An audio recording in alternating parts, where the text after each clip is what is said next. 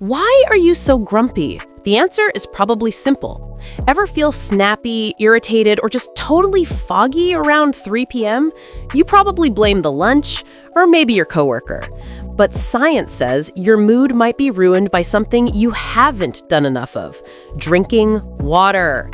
Just 1 to 2% mild dehydration, that's less than feeling thirsty, is enough to impair cognitive function.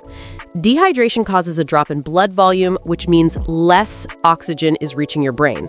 Your body's response? Stress and irritability. Your body sees a resource shortage. Your brain gets defensive.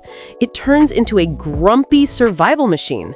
The simple fix? Preemptive hydration. 1. The morning test. Drink a full glass of water before your coffee. Rehydrate from sleep first. 2. The habit stacker. Tie your water intake to an existing habit. Every time you open a new email, take a sip. Hydrate your body, calibrate your mind.